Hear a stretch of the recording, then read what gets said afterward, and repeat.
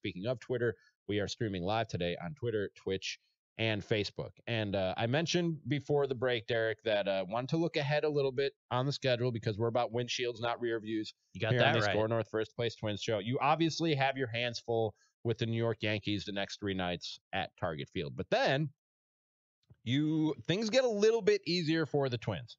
You got the White Sox for 4 in Chicago. Then you play the Miami Marlins, who are basically a minor league team, for 3. And then this is ouch. This Catch is the number of that bus, Derek Jeter. This is the month of August for the Minnesota Twins. You get the Royals, and then the Braves and the Indians, 2 good baseball teams, and the Brewers. But the good thing is you get the Indians for 4. That's a chance, I think, to put some ground between you and them. I don't look at that with dread as, oh my God, here come the Indians and they're going to catch us in the division. You're the better baseball team. That's a chance to put some distance between yourselves and the second place team. Then you got the Rangers, who are hovering right around 500. White Sox again, Tigers, White Sox, Tigers. That's the month of August. That looks a lot like what the Indians have had on their schedule for the last month and a half. You finish up that Tigers series in September. Then it's the Red Sox and another one with the Indians. Then it's sub 500 teams for the rest of the season. Other than one more series with the Indians, you have the Nationals, the White Sox, the Royals, the Tigers, and the Royals. So go undefeated in that stretch is what you're saying. I mean, you should be able to win on average 2 out of every 3 games, right? I mean, yeah. If you're When you look at that stretch of schedule in the month of September, 675 baseball club, yeah, you should win 2 out of every 3. I got to be honest, I didn't hear a lot of what you just said because I'm one series at a time. Oh, geez. So there's like a lot of noise going on, but sounded like good noise and positive stuff, and I appreciate what you're saying. I have to excuse myself from the look ahead conversation because that's not the brand. The brand is one series at a time. You got the Bronx Bombers coming to town, and you've got, as you said, Ramie, you got your hands full. So take care of business, then worry about what comes next on the schedule. But I saw a tweet this weekend that might apply to this conversation. If I can bring it. Yeah. Okay. Might possibly, for a limited time, apply to this conversation. Kyle Glazer, I hope I'm saying that right, of Baseball America had a tweet that I thought was just fascinating.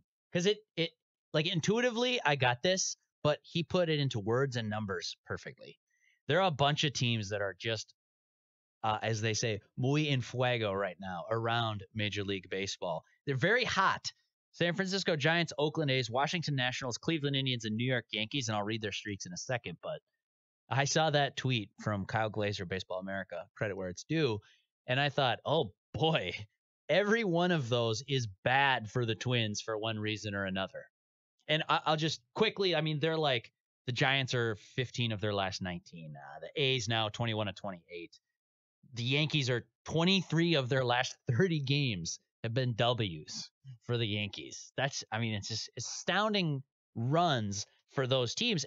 But they're doing what the Twins were doing earlier in the season. That's fair. That's fair to say. If the Yankees have a rough August and September, but remain atop the AL East, or we can go, yeah, but they got all those wins in the middle of the season. There you go. That's true. That doesn't count. But my point here is that like all of those hot streaks coming at a bad time for the Twins. Of course, you got the trade deadline coming up next week. We're gonna blow the doors off the trade deadline here at SKOR North. They're gonna be just tons of SKOR North Twin Show programming live for the MLB trade deadline. Plenty more on that to come, but I just wanted to give a quick heads up to the SKOR North Twin Show listeners that look out for that. But man, the timing of this is bad because, okay, I mentioned the Giants. Are the Giants still going to sell Mad Bum and their bullpen options? Maybe, maybe not. The Oakland A's, obviously that was bad because you just had like just drag it down into the mud wrestling scrap for 4 games with Oakland and came out with a split. I think you should probably be happy with the split, given how good that team's playing right now. The Nationals, well, they've done it pretty much for the last month, and that's only bad because, okay, anyone who was allowing themselves to dream about the pipe dream of adding a guy like bruised eye, bruised nose, Max Scherzer to start game 1 of the ALDS, like that has been put to bed. Sean Doolittle ain't getting moved at the trade deadline. Cleveland, I don't need to spend any words or breath talking about why that's potentially bad for the Twins. And the Yankees coming to town tonight, winning 23 of their past 30 games. It's who you play and who you play them, and you're catching the Yankees at a really hot point. And when you play, right? The boogeyman is coming. That's pretty good. That caught me by surprise when you went to break with that, Manny. That's pretty good. Oh, you set me up on a tee for that. When the first back last segment, when you mentioned boogeyman, I said I got to get that. It was from like Halloween. it was as if Is that what it's from? Ramie Makhlouf. First Halloween movie. Yeah. It's like Ramie got a soft toss softball that he could just clobber over the. Oh, wait a second. The little local kids, examples. the little local kids in town making fun of Tommy Kramer saying the boogeyman is coming. That's what that's from. Pretty good. That's the Yankees, man. Yeah. But it's a bad time for the Twins to be getting them. Obviously, they're good, and now they're healthy, and they've won 23 of 30. I think there's some positive to be taken. You get 2 lefties this series. You're also good. But you look at recent track record, and you got to say the Yankees are favored in this series. I didn't get the soft tosses that you're talking about here. All right.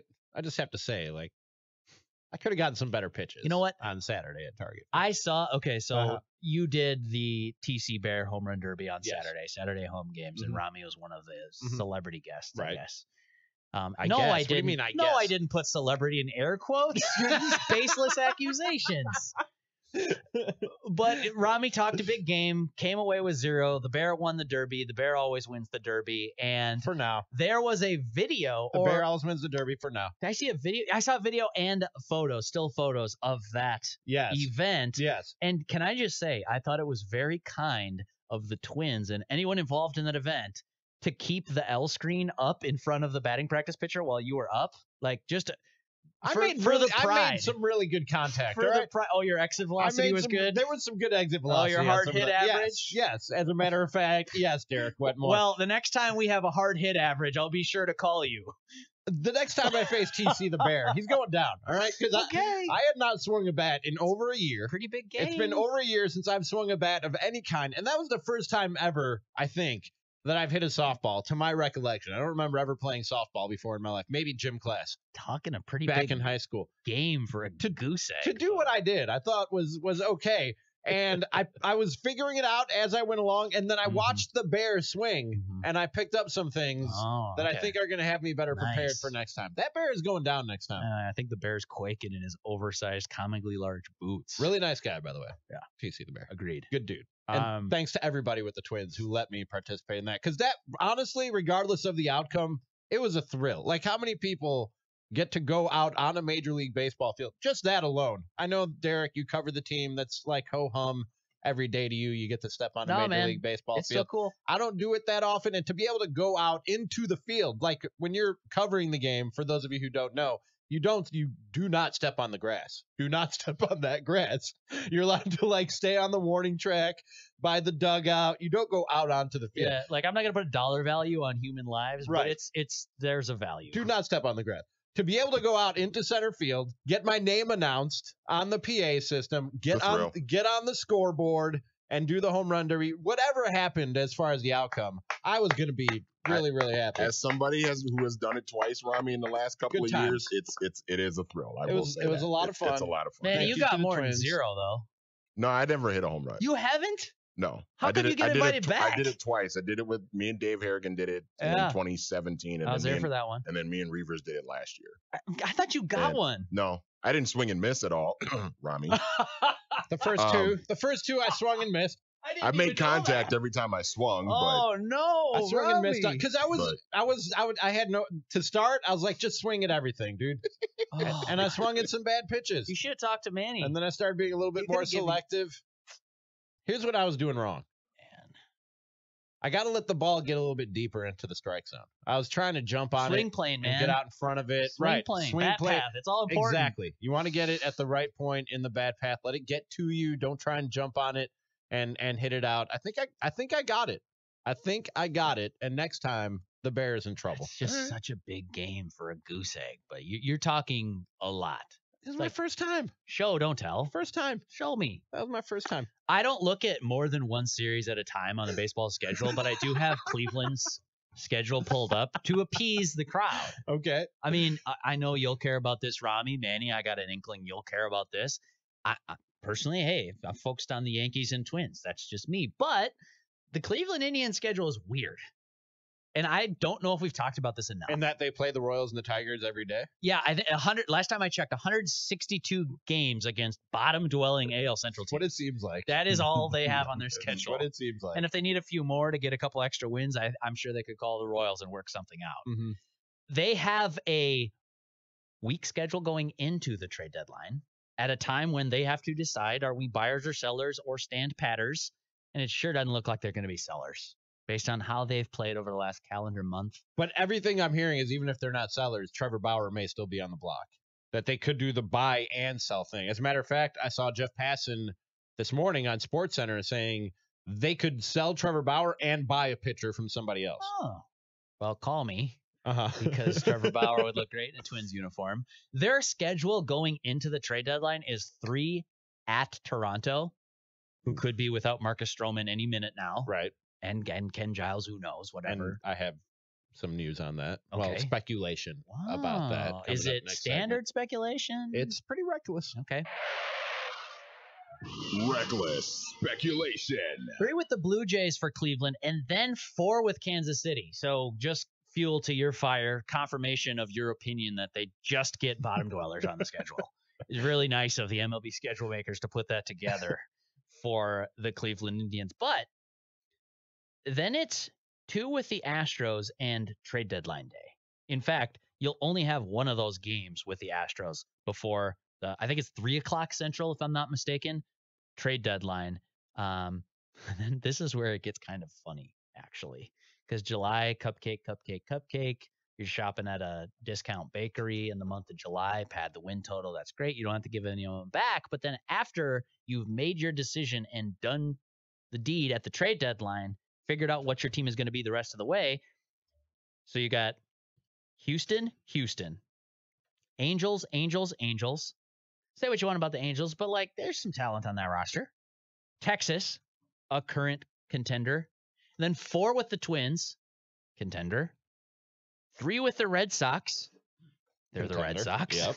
And then 4 with the Yankees. That's the first half of August for these guys.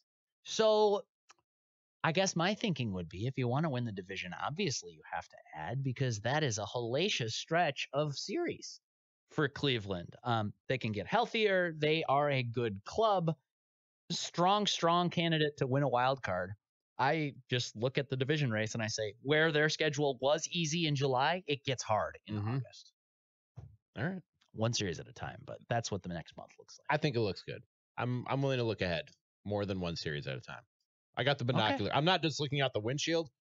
I got binoculars and I'm looking out the windshield. That's what I'm doing here. You've got a telescope and you're looking. I got the brakes cut. I'm driving with binoculars out. None of this is safe, but we're going to get there, people.